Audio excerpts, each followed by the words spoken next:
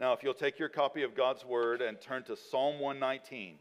Psalm 119 is toward the end of Psalms, that collection of Psalms in the middle of your Bible. So if you have a paper Bible and you open it up to kind of the middle, you're going to get somewhere in the Psalms probably. And we're in Psalm 119, verse 121. Now, in 2016, a group of our pastors were talking about our preaching calendar and what we wanted to do. And one of the ideas we had was to take 3 summers and go through Psalm 119, to divide it up into 3 sections.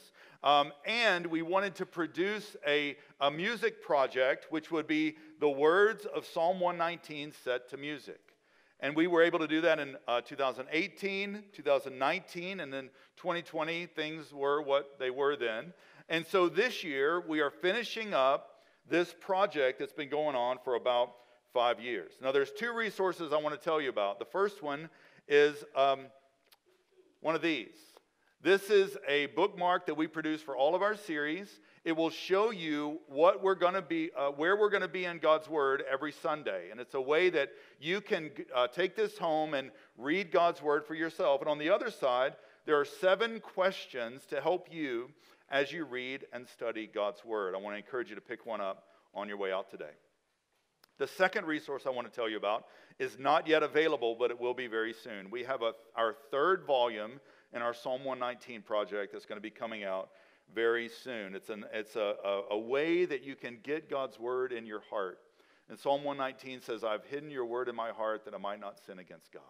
That's what we want. We want to hide God's Word in our heart. Now, as we jump into this last section of Psalm 119, I want to give us just some introductory things about the Psalms in general. So the Psalms is a collection of 150 Psalms. They cover every range of emotion, from anger to fear to grief. I mean, every emotion that we can have are included in this collection of Psalms. It was written by several different authors. David wrote more than anyone, 73. 49 of them are anonymous, 12 of them written by Asaph, 11 by the sons of Korah. 1 is actually attributed to Moses. And so all of these Psalms written by lots of different people. They're poems, which means we don't read them like we would Old Testament narrative or the letters of Paul. They're poetry, and so we read them so that we can have, so that these poems can engage our mind to create emotion in our hearts. That's what's going on. These poems are going to create pictures in our mind that then create emotion in our hearts. And one of the things that's unique about Hebrew poetry is that Hebrew poetry doesn't rhyme words. Not all poems do, but Hebrew poetry rhymes ideas, which helps because we're not reading Hebrew, we're reading English, right? But the ideas are what rhyme in the psalm.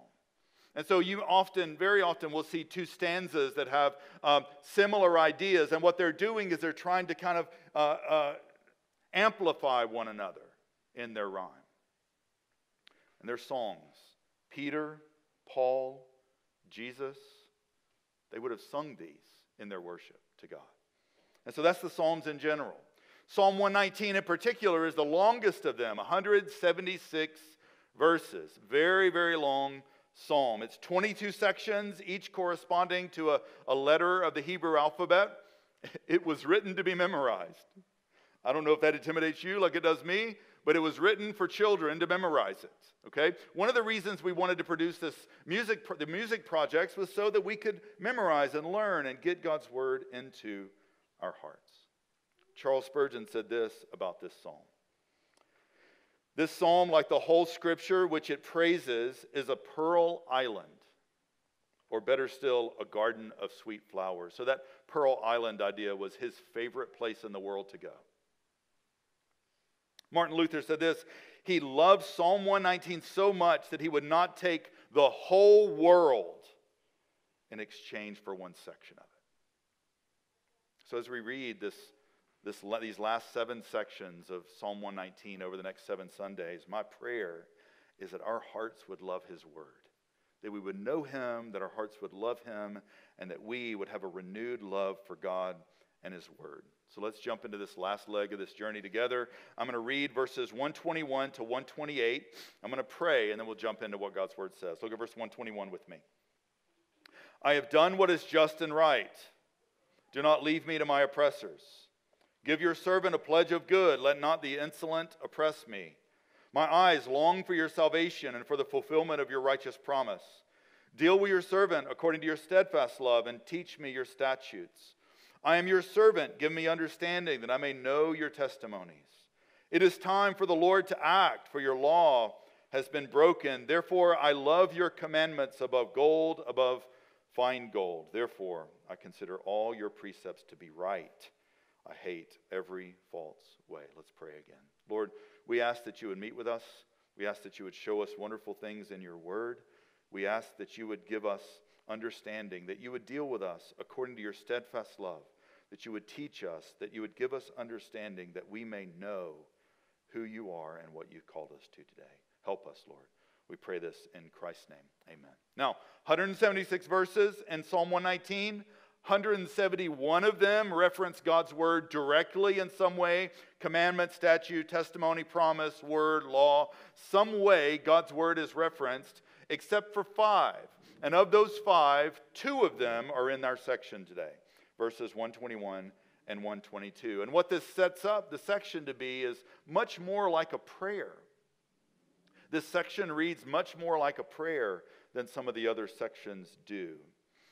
And what we're going to see is the writer is asking God to do 3 things. He's asking God to save, teach, and act. That's what he's asking God to do. Save, teach, and act. Let's start with save. Look at verse 121. He says, I've done what is just and right. Do not leave me to my oppressors. Give your servant a pledge of good. Let not the insolent oppress me. My eyes long for your salvation and for the fulfillment of your righteous promise. So the writer begins by saying he's been just and right. He's been kind. In contrast to those who would oppress others, he's done right. He's been just and right. And since he's done that, he's saying, God, protect me from others. He says at the end of verse 121, do not leave me to my oppressors. Verse 122, let not the insolent oppress me. So these are oppressors who are using their power wrongly. These are powerful people who are using their power to crush others, not to serve them. He calls them insolent in verse 122. It's another word for arrogant. Now, throughout the Bible, we see pictures of those who use their power rightly. They use power to serve. They use power to help. They use power so that others can flourish and thrive. Jesus himself uses power that way. And then throughout Scripture, we see others who use their power wrongly. They use their power to serve themselves. They use their power to crush others. Rather than using power to serve, they use power to crush. And so the problem throughout all of human history is not that some have power and some do not. The problem throughout all of human history is that people use power to serve themselves rather than using power to serve others. And that's what the writer is saying. Do not leave me to those who would use their power to serve themselves rather than serving others. Even in the life of David, we see both of these ways to use power. In 1 Samuel 24, David is running from King Saul. God has said that David's going to be the next king. Saul is trying to kill him so that Saul can keep his power. He's using his power for himself, not to serve others. And so David is on the run with his mighty men. They're hiding in a cave. In walks Saul to that cave. He's trying to use the bathroom. That's what the Bible says. So he goes into that cave to relieve himself. David's mighty men say, David, God has delivered Saul into your hand. Take his life and assume the throne. So the temptation there is for David to use power for himself, not to serve. David looks back at his men and says, I will not touch the Lord's anointed. And so he takes a little corner off his robe. Saul leaves the cave. David comes out to the mouth of the cave and yells for him and says, Saul, your life was given into my hands, and I have not taken it. David did not use power in that instance for himself. He used it to serve. Now, Fast forward, there are other times in David's life where he did not make that choice. In 2 Samuel 11, it says it was the time when kings went out for war, but David did not. He sent his men out. He stayed back at home. And one day he's in his palace looking out, and he sees a woman bathing on her rooftop. She is not doing anything wrong or inappropriate. She is taking a bath, not expecting anyone to be seeing her. Well, David as king sends for her. He doesn't send flowers or candy. He commands for her to come. He's using his power for himself. Commands for her to come to him. He uses his power to take advantage of her. She becomes pregnant. And then to make matters continually worse, David goes to get her husband, who is out fighting a battle. In fact, his name is Uriah, one of the mighty men that was in the cave with David. And he brings Uriah back, and he tries to trick Uriah into spending the night with his wife so that he can think the baby belongs to him. Well, Uriah is a man of character and says, "The men in the field don't get this pleasure. I will not take it for myself."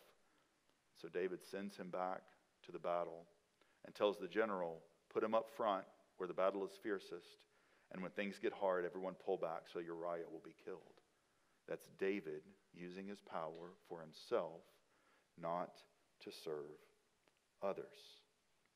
Now, certainly David is a strange example for us. None of us are kings. None of us are rulers. None of us have that kind of power to use and abuse for ourselves. But all of us have some power. And all of us have a choice. Will I use it to serve others, or will I use it to serve myself? At work, the power I have, will I use it to serve others? Will I use it to serve myself? At home, the power that I have, will I use it to serve others? Or will I use it to serve myself? David used his power to serve himself with Bathsheba and Uriah. And Jesus calls us to something different. He calls us not to be oppressors like the writer speaks of in verses 121 and 122. Jesus says this, "You know that the rulers of the Gentiles lord it over them, and their great ones exercise authority over them. It shall not be so among you. But whoever would be great must be a servant. And whoever would be first must be a slave, even as the Son of Man came not to be served, but to serve. The one who has all power laid it down to serve." He says, "and to give his life as a ransom for many." We're not to be those who use power to serve ourselves. We're to be those who use power to serve others. The psalmist says, "I've done what is just and right. I've used my power for good. There are others who want to oppress me." And then he cries out to God in verse 23. He says, "My eyes long for your salvation, for the fulfillment of your righteous promise." He cries out to God, "Save me. I long for your salvation and the fulfillment of your righteous promise." The psalmist is entrusting his hands to God. To use the language of 1 Peter 3, he's entrusting himself to the one who judges justly. And our lives in the hands of God is really the safest place to be. And so David says, the writer says, "Save me, save me." And then the writer moves from save to teach in verses 124 and 125. Read that with me. It says, "Deal with your servant according to your steadfast love. Teach me your statutes. I'm your servant. Give me understanding that I may know your testimonies." First thing I want us to see here as the writer asks God to teach, I want us to see the humility. The writer calls himself a servant 2 times. He says, "Deal with your servant. I am your servant." Then notice the writer appeals to his steadfast love. He said, "I am just and right," but he doesn't appeal to that. He doesn't say, "Hey, God, I've done it right." He says, "God, deal with me according to your steadfast love." Now, the steadfast love is a Hebrew word, hesed, which is most closely connected to the New Testament word grace. It's God's covenant love for his people. It's God's undying love for his undeserving people. And the writer doesn't say, "Hey, I've done it right, deal with me that way." He says, "Deal with me according to your steadfast love, your undying love for an undeserving people. That's how I want you to deal with me." And then notice the humility of the writer saying, "Teach me. Teach me your statutes. Give me understanding." The writer is humbling himself before God. There is a connection between humility and teachability. You cannot learn unless you are humble. You cannot learn unless you can humble yourself before the one who is teaching. The writer humbles himself before God. And he says, teach me. Teach me two things. Verse 124, teach me your statutes. That word shows up a lot in Psalm 119, and it means what your word says I should do. Teach me your statutes. He wants to know. He wants to know what God wants him to do. And if you are a follower of Jesus, you want to know how to follow him. You want to know his word. You want to know what his word demands of you. And the writer is saying, teach me what I must do. But he wants to know more than just what he must do. He says in verse 25, give me understanding that I may know your testimonies. If statutes are what God's word wants us to do, testimonies are what God's word says about him. So he wants to know not only what he must do, he wants to know who God is. He wants to know who God is so that he can follow him rightly. As a follower of Jesus, you want to know the Jesus you're following. One of my favorite authors is Jen Wilkin. She writes this about knowing God. She says this, the heart cannot love what the mind does not know. The heart cannot love what the mind does not know. That's why the writer says, give me understanding that I may know your testimonies. He says, teach me, God. I need to know. I want to know. So he begins, save me from those who would use their power wrongly. Teach me, God, about who you are and what you've called me to do. And then finally, in 126, he cries out to God, act. Read that with me. It is time for the Lord to act, for your law has been broken. Now, this is not a demand. It sounds like one. It's time for you to act, God. It sounds like a demand. It's really not a demand. It's a plea. Notice the word Lord is all caps. That means that's God's covenant name. He's crying out to God in his covenant name as the God who keeps his promises. And he tells him, your covenant law, your word, is being broken. Now that word law, Torah, can mean commands, rules. Basically what this is getting at is that things are being done that are not consistent with God's word, will, and way. And he says, God, it's time for you to act. God, things are not happening that are consistent with your word, will, and way. It's time for you to act, God. It's time for you to act, he says.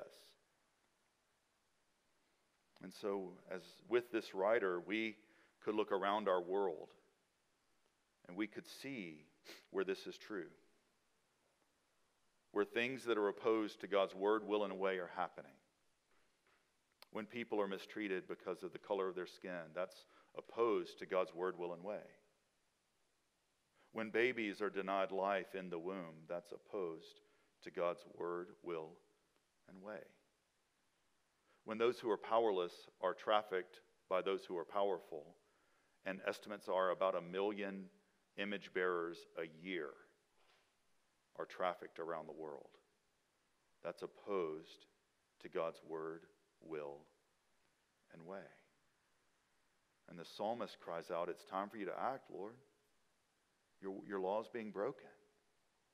God's law is being broken. The psalmist's heart is being broken, and he asks God to act. As I was reading this week, I was reminded of the Lord's Prayer where Jesus says, pray then in this way, our Father in heaven, hallowed be your name. Your kingdom come, your will be done on earth as it is in heaven. This is the psalmist teaching us to pray in the same way. It's time for you to act so that your will would be done on earth as it is in heaven. Because there's things that are happening in my life, in the world, in our community that are opposed to your word, will, and way, God.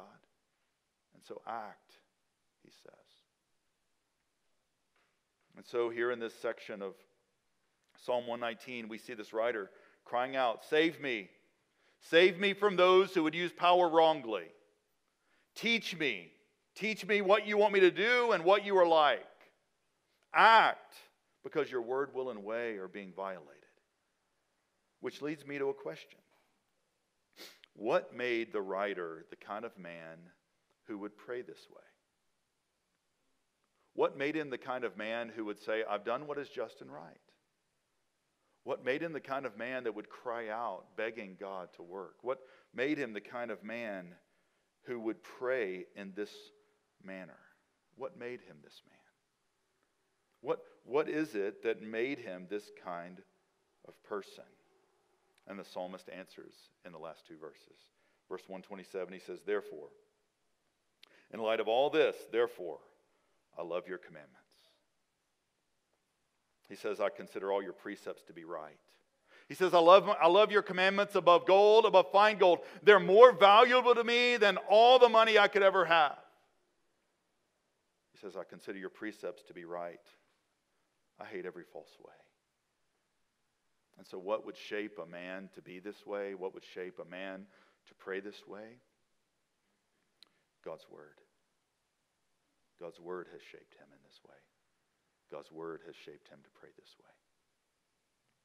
A man who would say, save me from those who use their power wrongly. Teach me who you are and what you've called me to do. Act, because there are so many who are opposing your word, will, and way in the world. What made him this way? God's Word made him this way. What shaped him this way? God's Word did. Which leads me to my question, kind of how do we apply this section? Simple question, what's shaping you? What's shaping you? And when I say you, I mean us, right? I'm not just this way. I'm like thinking about this myself too. What's shaping us? Something is. Something's shaping you, and it's shaping you toward a particular type of person. God's Word in this section shaped this man to be a man who did what is just and right, who called out God for God to save him, asked God to teach him, asked God to act because his heart was broken, because God's law was being broken. So whatever is shaping you is shaping you into a particular type of person. So what is it? What's shaping you? Well, we can certainly name a few. You know, what we watch, listen to, consume is shaping us. So media, you know, podcasts, that's shaping us. Talk radio. You want to be mad at everybody in the world who's not in agreement with you? Listen to talk radio, right? Just be mad at everybody who's not like you. Sometimes the way news is reported. Listen, I don't have like this blanket negative thing to say about people in the media. Most of them are just trying to do their job. But sometimes the way things are reported, it can really heighten fear and cause us to be afraid. It's shaping us. Advertisements shape us. Some stats tell us that we see between 6 and 10,000 advertisements a day. And they shape us. We can have the newest of the newest of the new and see an ad for the next model. I got to have it. Got to have it. My new and shiny is now old and done. I need new and shiny again. Right? It can shape us. Entertainment can shape us. We can say things that we heard on a movie. When our kids were little, Nathan's not here yet, so I can still tell stories about him without asking. So when our kids were little, we watched a lot of Looney Tunes. I loved Looney Tunes growing up. Like, that was just my favorite thing. And so I would introduce my kids to them. And one time we were watching Drip Along Daffy, which is about Daffy in this old western town. And Daffy Duck says to the bartender, "Bartender, bartender, where's mine?" As part of the cartoon. Hilarious. Obviously, y'all aren't tracking as well. That's okay. So the next Sunday, my son, Nathan, goes to Sunday school, and his teacher is serving their snacks, and he didn't get his yet. And so he bangs on the table, "Bartender, bartender, where's mine?" Which blessed his mother who picked him up. And then she looks at me like, "You have failed our family." Well, just keep the list, because more is going to be added to that. So what we watch, all those things, it shapes us into be a particular kind of person. Who you interact with shapes you. The people we are around shape us. That's one of the reasons community is important to us, so that we can be around godly people who are shaping us to be more and more like Jesus. You shape you. Do you know that no one talks to you more than you talk to you? No one talks to you more than you talk to you. And what you talk about is often thinking through all the ways that someone did something wrong, and you just kind of can shape yourself into a person that you would never really want to be if you're not careful. The psalmist has been shaped by God and His Word. He knows of God's salvation and promise. He knows of God's steadfast love and grace. He knows of his need for God to teach him. And that's led to a humble prayer. God, save me. God, teach me. God, act in the world, because people are acting in opposition to your word, will, and way. God's word has shaped him. So what's shaping you? Something is, and our goal in this series is that God's word would be shaping us. So here's what I want you to do. Over the next 6 weeks, between now and Labor Day, do you realize Labor Day is in 6 weeks? Which means college football is in 6 weeks, thanks be to God, okay? So for the next 6 weeks, here's what I want you to do. I want you to take this. It's going to tell you exactly what to read in God's word. And I want you every day to read the section that we're coming to on Sunday. Read it once. You can read it more than once, but every day, read it once. And I want you to pray this prayer: Lord, shape me by your word. Shape me by your word. That's what I want for us. And then when the music project comes out, get it. Listen to it. Let God's word get into your heart and mind. All of us have a song that all we have to hear is a couple of words and it's just in there and we can't get it out. That's my hope for this music. That it would just get in there and it would never get out. That we would just know God and his word. That we'd be shaped by it. So that we can be more and more like Jesus.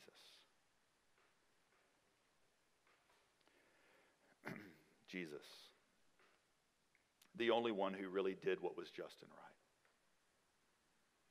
The only one who ever used power rightly all the time. And he had all power. And he never used it for himself. He always used it to serve others.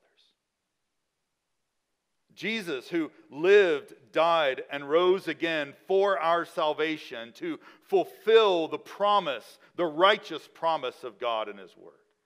So that when we say, God, deal with us according to your steadfast love, we're saying that because Jesus purchased steadfast love for all who hope in him. So when we read God's word and we say, teach me your statutes, Jesus, we're saying, teach me what I am to do. Teach me how I am to follow you.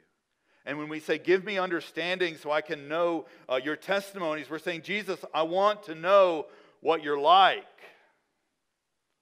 And when we say act, your law is being broken, we need to start right here.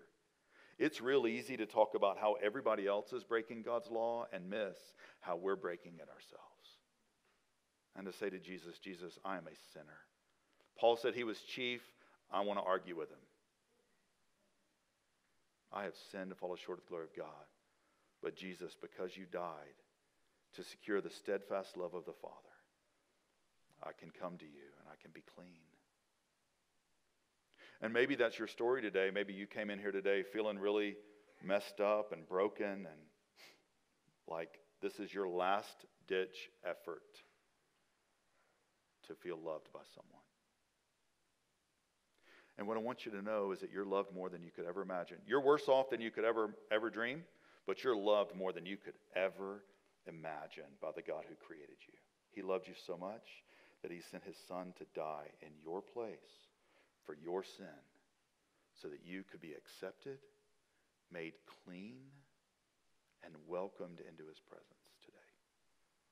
If you'll trust him. If you'll trust him. And when we pray, God, give me understanding so I may know your testimonies. Help me to know your statutes. He always answers that prayer. He's going to show us what we're to do. He's going to show us what he's like. Because he loves to do that. He loves to do that when we ask him. So what's shaping you? Is it God's word? Is it everything else? My hope for this series is that God's word would shape us so that we would all look more like Jesus together. That's my hope. Let's pray to that end. Let's pray. Father, you're so good to us. You love us more than we can dream. You care for us more than we could ever hope. And so, Lord, I pray that your word would shape us, that your word would make us more and more like Jesus. As individuals, as a church, that we would demonstrate the goodness of Jesus that we declare together. And Lord, that you would make us more and more like him. Lord, your commandments are like gold, like fine gold. All your precepts are right. Help us hate every false way, every false way that would try to shape us into something that's not like you. Help us hate those things and love you and your word. Help us, Lord. We pray in Christ's name. Amen.